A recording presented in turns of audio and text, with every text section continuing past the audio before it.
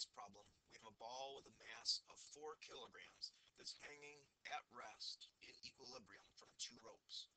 One rope, the tension in that rope we'll call T1, is pulling perfectly horizontally. The other rope, whose tension we'll call T2, is pulling at an angle. The angle that the rope makes with the ceiling is 35 degrees. We're going to calculate the tension in those two ropes. The first thing that we need to do is we need to calculate the weight of this hanging ball. Because we're going to be looking at forces, we need to find the force of gravity acting on this ball. Because we're given the mass, we have to calculate the force of gravity or the weight of the ball. If we were already given the weight in newtons, we would just use that value. But here, since we're given the mass in kilograms, we need to calculate its weight. And so we do that by finding the force of gravity pulling on the ball. The force of gravity is the mass of the object, 4 kilograms, times 9.8 meters per second squared.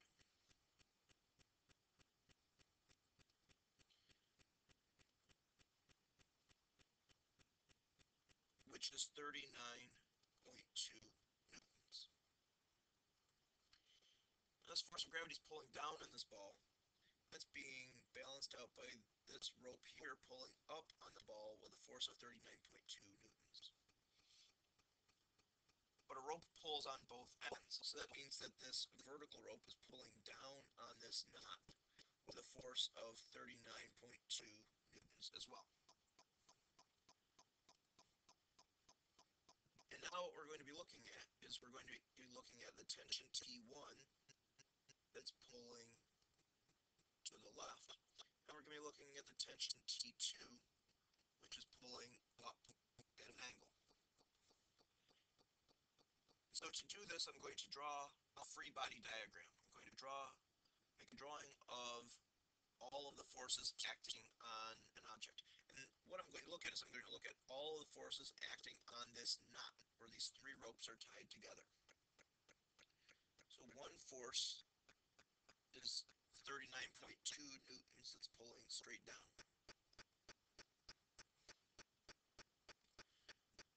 Another force is this tension T1 that's pulling perfectly horizontally.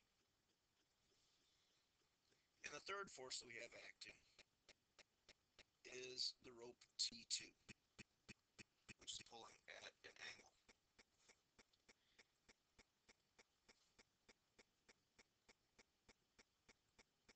So the next thing that I'm going to do is I'm going to break T2 into components. So this angle that T2 makes with the ceiling is 35 degrees. T2 has a component that's pulling up, and it has a component that's pulling to the right. We can call this T2x, we can call this T2y.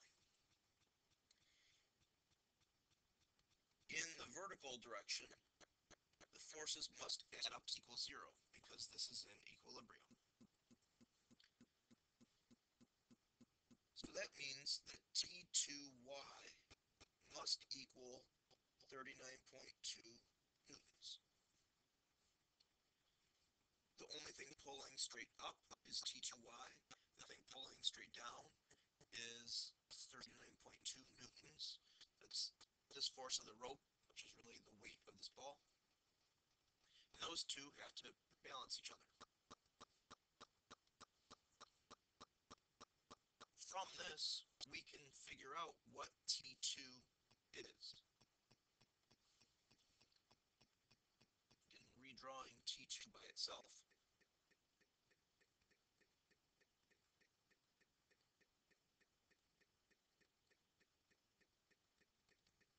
We had that T2y was 39.2 newtons.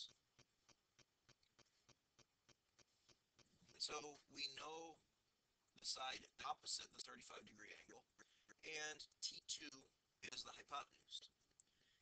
So if we look at the sine of 35 degrees,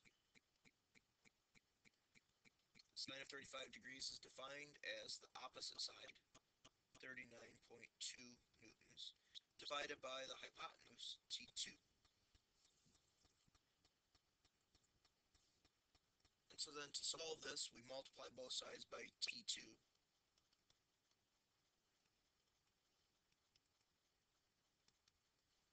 And then we divide both sides by the sine of 35 degrees.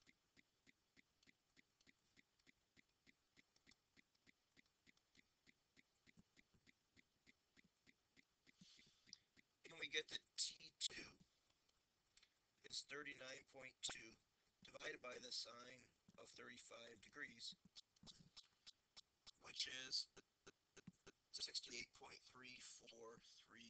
newtons.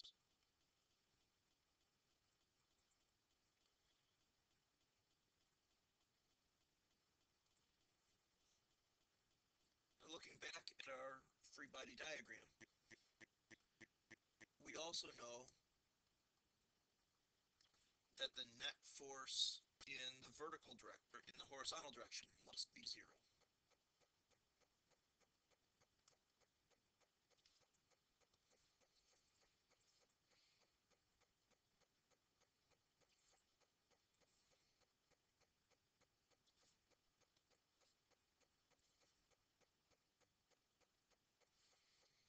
So that means that T1 pulling to the left must equal T2x pulling to the right. So if we can find T2x, we know what T1 is.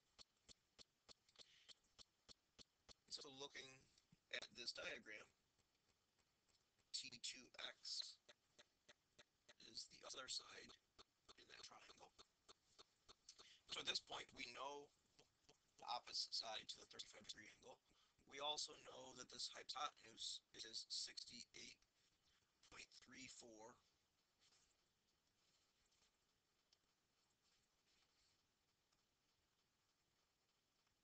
newtons. And so we can use either the cosine of 35 degrees or we could use the tangent of 35 degrees to find T2x. So if I use the cosine of 35 degrees, that's going to equal the adjacent side, T2x, over the hypotenuse, 68.343 newtons. Or we get that T2x is 68.343 times the cosine of 35 degrees, which means that T2x is 55.983 newtons. But T2x also equaled T1. So that's our final answer. In these problems, all we're doing is we're looking at the forces to make sure that the forces add up to equal zero. We're making sure that the forces in the x direction add up to equal zero. We're making sure that the forces in the y direction add up to equal zero. And once we figure out which one of the forces we know, then it's just a matter of using trigonometry to find all the other values.